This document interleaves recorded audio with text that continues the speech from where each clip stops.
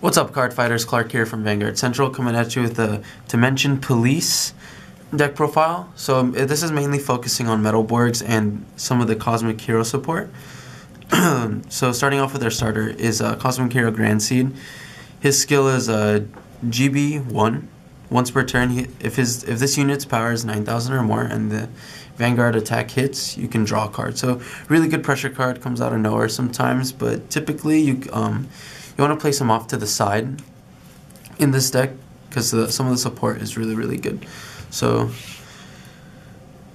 continuing to our grade 1s, we have 3 Cosmic Hero Grand Gallop, which is our stride fodder. We really like 3 stride fodders in most decks just to make it easier so you don't have to drop so many grade 3s that really matter in the deck, so to say.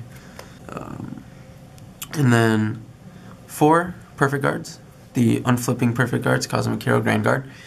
Really cool design, obviously, and unflipping in the deck is needed because some of the cards are pretty counterblast heavy, and you always want that last counterblast just to make things a lot more bearable towards later game or anything like that.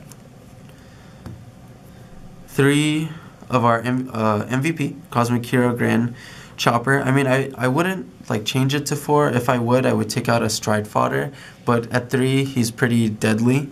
I mean, just getting 1 on the board helps out a lot already. And his skill is once per turn. If his power surpasses 11,000 or more, he can give plus 4,000 to 2 units. So you can give plus 4 to your Vanguard and plus 4 to Grand Seed or our other grade 2 unit that's in the deck, which is a Grand Sub. So, and he can in turn, it's like a huge combo play, which is really cool. Shout out to Justin Eric for that. I talked to him about the deck and how it worked at regionals. So really cool guy, and we hope to see him at ARG Vegas. And next we have 4 Commander Laurels. Yeah, I tried running him at 3, and I tried doing some of the Japanese meta. I mean, I just think if he's not restricted here in the States, you have to use him at 4. He's a huge pain in the butt for other decks, and if they're not playing a control style build like Link Joker, Kagero, or Narukami, he's a great card to have on the board, and you just have instant advantage right there if you're able to plus off him really well. Going on to grade 2s. We have 4 12K hitters, just so we don't have to rely on boosters, especially if Laurel's on the field and you can't restand. This becomes a 16K column right there. So it kind of nets advantage like that. And then 4 of our Legion mate. So whenever your unit legions, he gives plus 4 to the Vanguard. If the Vanguard hits, you get to retire units. And it's cool because you get to choose, not your opponent, which is kind of different in the Cosmic Hero deck, because normally your opponent chooses what, but super cool Gundam design, right? And then Cosmic Hero Grand Sub. So he's one of the main cards that go with the combo piece of Grand Chopper and Grand Sub. So if you give plus 4,000 to Grand Sub, which his power becomes 13K or more, so to say. He can give plus 4,000 to the Vanguard, which is really good if they try to no pass, 2 to pass you or something like that. I'll explain a little more later. But then your Vanguard gets the skill. If the unit hits, your opponent has to choose a rear guard and retire it. So it's hidden pressure. If you have him on the rear guard, okay, we'll just let it hit, give power to Grand Sub, and then because that hit, it's you retire units. And if you put it with X-Rogue and his power gets to 35,000, it's just really cool, funny plays in a sense. And I run him at 3 just because there's no real reason to run him at 4 unless you're really scared of damaging him and stuff. Next we have Metalborg Baron Grader. So we didn't run the Break Ride in this deck because we felt that the Metalborg name was the most important thing we wanted to have. We don't with the Dimensional Police, it's if you run Diejet, you lose a lot of rear guard consistency, especially if you don't have Laurel on the board. And Baron Grader also secures your Legion for 1 Counterblast and 1 Soul Blast. And then it also gives plus 3 to your Legion and you know, it's just like, why not guarantee it? At certain points of the game, you have good options at any time. You can stride, and then you're like, oh, geez, I can't stride. Well, I'll just go for Legion and plus like that, you know, especially with the full board and Laurel.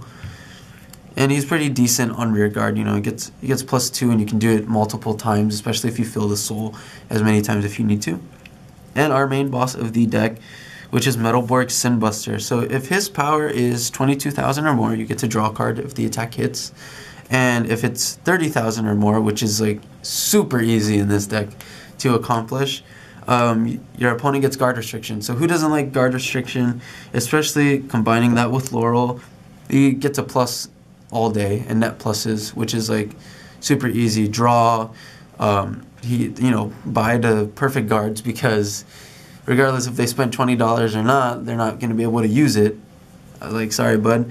And, you know, comboing that with like Grand Sub or the Legion mate and Grand Chopper, even if they like 2 to pass you, like 1 trigger on Grand Chopper and Grand Sub. This applies to Stride as well with Heavy Duke, which is the main Stride in our deck. So you comboing that off, a 2 to pass becomes like, was it 0? Like 1 to pass? Like a 2 to pass becomes a 1 to pass, or like 3 to pass becomes 1 to pass, and like a 2 to pass becomes you passed, which is like insane because it sneaks up on you. You don't even like realize it until it's like +4, +4, +4, and you get hit, and you're just like, geez, I wasted all that shield just to get demolished. And you have a Laurel restand on the way. It's like, that's so brutal at the end of the day. And going to our Stride, I mean, the Stride zone is kind of incomplete, but the deck is still competitive. We have 1 Blizza just for late power pushes if you don't have like enough counterblast for certain things. And then 4 Hyper Metalborg Heavy Duke. So his skill is Counterblast 2. If you have like a Metalborg, if you have what is it? Counterblast 2, your opponent can't guard with grade 1s or higher, and if you have a Metalborg Heart, you get to draw off it. So if your unit's in Legion, you draw 2. And plus with Grand Seed and stuff, you draw 3. And with a Laurel restand, whatever you hit on that is just like huge net plus. I've seen a Metalborg player go from 0, like maybe like 1 card in hand, to 11 cards in hand in 1 turn because of like restanding this guy.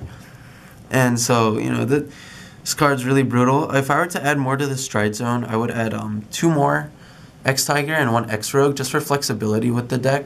If you're going to stride a lot with like Heavy Duke and then like the power, you just like, damn, I can't really do much. I might as well just go and hit him with crit, because without crit, Heavy Duke and Sinbuster are kind of bearable. You know, you're just going to take it to the face and be like, okay, next turn, you did all those power plays for no reason. So if you're not able to, you know, apply pressure with Laurel and all the restanding and stuff like that, it, you know, it kind of is, it's okay. But, yeah, I would add X-Tiger and X-Rogue just as like a stall play type of deal if I don't have everything I want, and X-Tiger just to like come out of nowhere with a crit, you know, because if he gets to 45,000 or more power, he gains a critical automatically, and that's really easy to get to in the deck. Alright, I hope you guys liked our Dimension Police deck profile. We will be coming out with some more deck profiles, especially with Fighters Collection and the Aqua Force bundle. Stay tuned for that, or it should be up depending on when we upload this as profile. But if you have any comments or any questions about the deck or anything you'd like to you would put in to improve the deck, please let us know in the comments below. Don't be afraid to email us. You know, it's in the description. And, you know, always like and share our videos. We appreciate all the love. Thank you very much. Vanguard Central out.